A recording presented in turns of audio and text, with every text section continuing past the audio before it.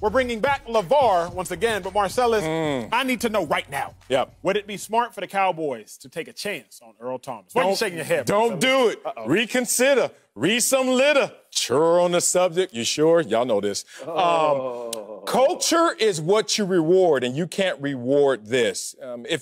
I love the back channel of the NFL because we get on TV and a lot of times we only have 2 minutes to say what we say. And we try to really like squish it all in. But boy, if y'all knew what my texts, my messages, my info, my intel was telling me, Earl Thomas has done too much, man. But let's just talk about the things that everyone knows, the layman knows. When a paragraph is written about you that I'm about to quote, the writing's on the wall, big dog, it's over. Quote, when your owner had to read that his starting safety's wife put a gun to his head at 3:41 in the morning after catching him and his brother in an orgy during the early phases of coronavirus shelter in place. I'm just telling y'all, the NFL I know, this is what they're doing upstairs. Okay, one more thing. And it doesn't even have to be a big thing. I don't care what the thing is. He's gone. And Earl Thomas should have saw this coming. So I got to hit you, Earl Thomas, because I got respect for you, with a Wileyism right now. Here's a Wileyism that tried to tell Earl Thomas what was coming. Hello. The universe whispers before it yells. The universe told you, Earl Thomas, slow down, big dog. You're doing too much. Time and time again, showing up late to meetings, going to sleep at meetings. Then you get the issue with the family. Then you get into the situation where all of a sudden you're fighting your teammates. The universe whispered long enough. Now it's yelling at you, Earl Thomas. Suta.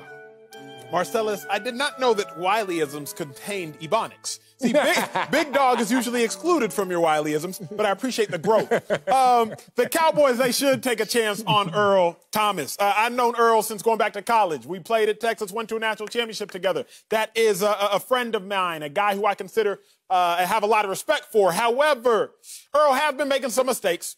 Earl has been tripping, but Marcellus, LaVar, y'all know better than anybody.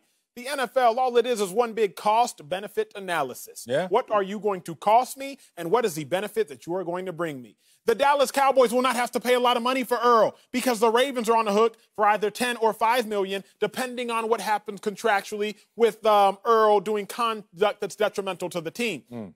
But look at the Cowboys. No team had fewer interceptions than them last year. Only 5 teams had fewer takeaways than them last year. Earl Thomas, 7-time Pro Bowler, 5-time All-Pro, still has a lot left in the tank.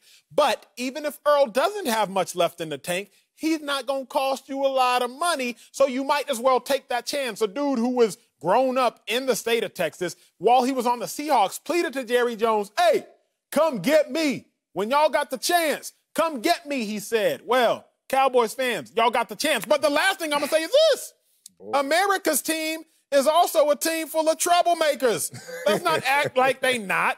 Zeke Elliott pulled a woman's top down on camera at Mardi Gras. Starting right tackle had some issues, so he ended up going undrafted, even though he was a first-round, second-round type of talent. Randy Gregory missed 32 of the last 34 games. So it's not like that star is very shiny itself. You know, there are some stars in the history of this game. One that was in Baltimore that was actually in the clink the year before he won a Super Bowl. Everybody isn't going to do the least or be caught up in the least, even if they're not guilty later on. I think there's always going to be storylines that surround high-profile guys, and sometimes the things that happen are a tad bit movie scripted. But nonetheless, you still find a way for that universe that is whispering to yell out, just don't make that same mistake here. And I think that might be what exists in Dallas. I think the upside or the potential of him and Adams being in the same defensive backfield, it could be a tremendous deal. Just universe, as it said, just don't make that mistake. It's screaming, it's hollering, Earl. If you go there, don't make that mistake again. And that's what the universe is. And don't play Derrick Henry again. Good Lord. And don't play against Derrick Henry again.